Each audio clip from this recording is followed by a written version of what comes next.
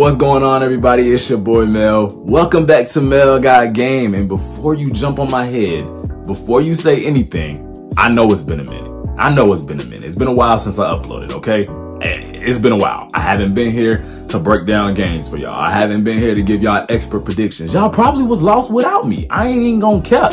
Y'all probably was lost without me, and that's okay. But I'm back now. I was sick. I was feeling real bad. I just had a period where I just wasn't really feeling good, and I had finals right after that. So you know I was out of it, man. But I'm back now. I'm feeling real good.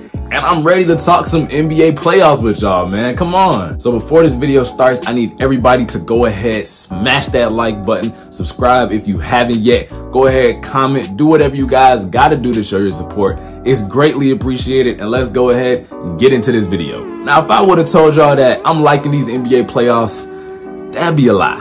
And I don't want to lie to y'all. But if I told y'all that I'm overly enjoying these NBA playoffs, I'm thoroughly interested in these NBA playoffs so far, now that would be the truth.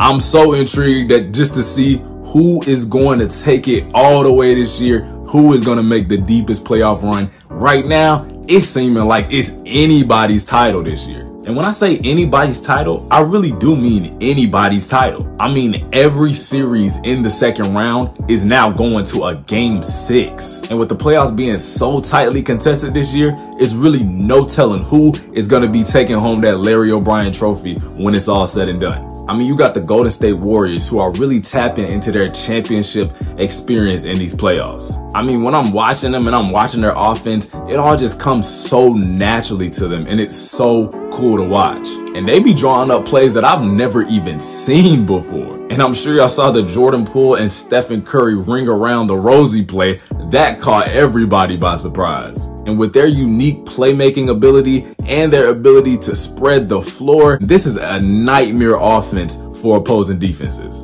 Combining the veteran leadership of Stephen Curry, Klay Thompson, Draymond Green, and Andrew Wiggins with the young talent of players like Jordan Poole, Jonathan Kuminga, Otto Porter Jr., and Gary Payton II, this team is poised to go really far. And don't get it mistaken now. Please don't get it mistaken. Just because they got shooters doesn't mean they ain't talking about nothing on defense. For the playoffs, they're ranked first in defense with the second most blocks among all the teams in the playoffs and the third most steals. So when you talk about Golden State, don't just mention the offense, you better mention that defense too. And after taking a 2-year hiatus, the Golden State Warriors are back in a prime position to get right back to the finals. And regardless if you a Golden State Warrior fan or not, you gotta notice the noise that they making. Moving right along, we got the Grizzlies, who unfortunately just lost the NBA's most improved player, Ja Morant.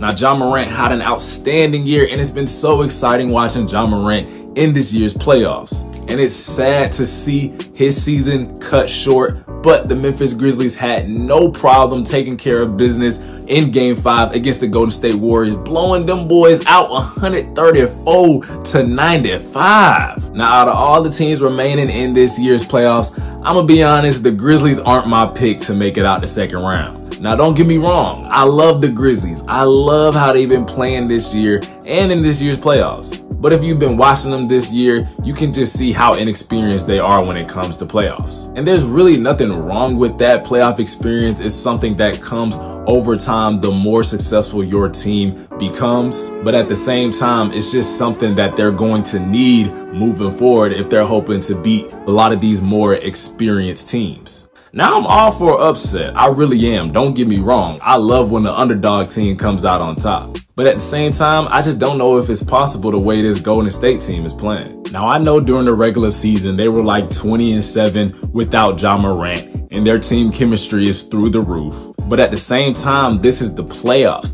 Everybody on the court is going 110% from the start of the game to the end. And I know they just blew out Golden State, so that was a good start. But at the same time, can they keep the pressure on a team that's way more experienced than them? Now, regardless the outcome of the Memphis Grizzlies postseason, this is really a season to remember, and I think it's gonna mark the start of a new Memphis Grizzlies era and a really successful Memphis Grizzlies era at that. Now, going to the East, we got the Celtics, and I ain't gonna lie to you, the Celtics have surprised me this postseason. From being the only team in the first round to sweep their opponent to now giving the defending champion Milwaukee Bucks a run for their money, the Celtics ain't nothing to play with. Now, containing Giannis is one hard thing to do. And honestly, I'm not sure any team in the NBA can consistently contain Giannis. But one thing I feel like the Celtics have done is make sure that nobody else on the Bucks team beats them. I feel like the Celtics go into this series knowing that Giannis is gonna score. I mean, that's a given. But I feel like what they do well is containing everybody else on the Bucks team, at least to where they're not shooting as efficiently so that the team has to run through Giannis. Now, since this makes the Bucks kind of one-dimensional, it allows for the Celtics to be put in a more comfortable position when they're guarding Giannis. And one thing I really like about the Celtics is how they constantly match when it comes to offense. It seems like every time the Bucks score, the Celtics are marching down the court doing the exact same thing. And this makes for some really exciting moments down the stretch of a game. And what I think really helps this Celtics offense is their playmaking. I mean, I really love how every guy on the Celtics offense plays unselfish. And for every Celtics possession, they never rush a shot. They never force anything, and they always find the open man. And as long as the Celtics keep up their outstanding playmaking, I think they have a real good chance at making a deep playoff run. Now, staying in the East, we got the defending champion Milwaukee Bucks. Now, to say the Milwaukee Bucks have been dominant is a real understatement. I mean, to be without one of your best shooters, Chris Middleton, for the entire second round of the playoffs, and to be in a position to close out in Game 6 against a really good Boston Celtics team, I think that tells you just how good this team is. Now, one thing I think the Bucks do a really good job at is getting a lot of fast break points. Among the remaining playoff teams in the NBA, they rank first in defensive rebounds with 40 a game. And being able to grab those defensive rebounds, get back on offense, it creates a lot of wide open good looks. And also grabbing those boards prevents a lot of second chance points for your opponents, which the Bucks have been really good in these playoffs at limiting. And for the Bucks, with Giannis literally being able to score at will, there is nothing you can do when Giannis is charging at you from a defensive standpoint. And how good the Bucks are able to spread the floor with their shooters, I really don't see nobody stopping these guys if they make it out the second round. And especially when they get Chris Middleton back, I strongly think that the Bucks might two-peat. Next, we got the Miami Heat. And when I think of the Heat, all I think about is how suffocating their defense is. For the playoffs, they rank number 2 in total defense, only allowing 105 points a game.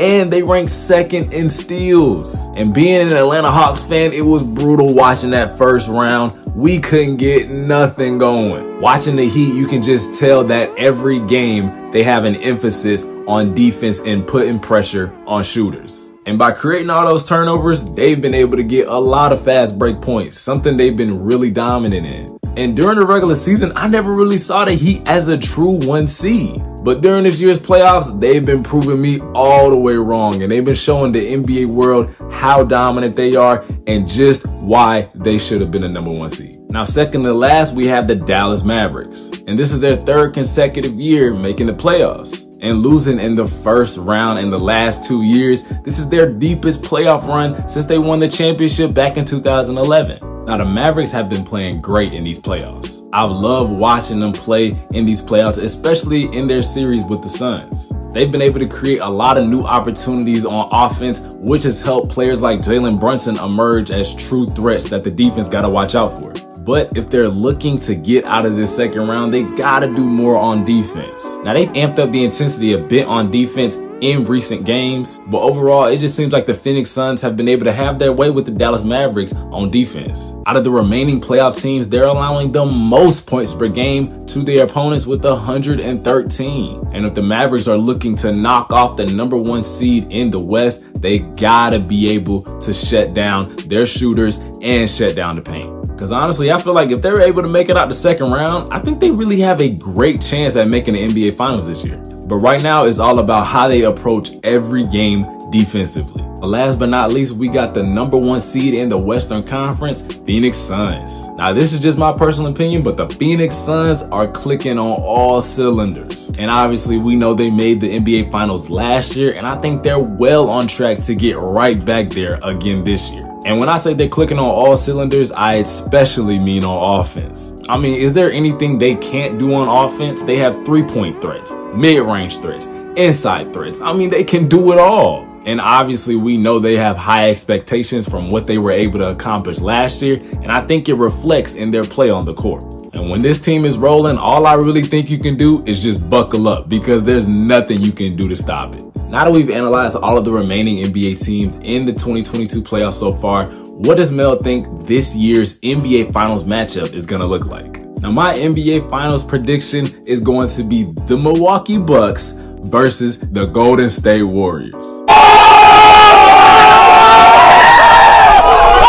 Now, me personally, I'm a firm believer in playoff experience is everything. And not only do these teams both have playoff experience, but they have relatively recent championship experience as well. With the Milwaukee Bucks winning the NBA Finals last season and the Golden State Warriors making their 5th consecutive championship appearance in 2019. I think this championship experience and how well these teams are playing right now will make for an exciting and interesting NBA Finals matchup. But hey guys, that's just my opinion. Let me know what you guys think in the comments down below. Who you guys think are making it to the conference finals, and what are you guys' predictions for the NBA Finals right now? As always, like, comment, subscribe. Your support is greatly appreciated. It's your boy Mel. I hope you guys have a great, happy, and safe weekend, and I'm out. Peace.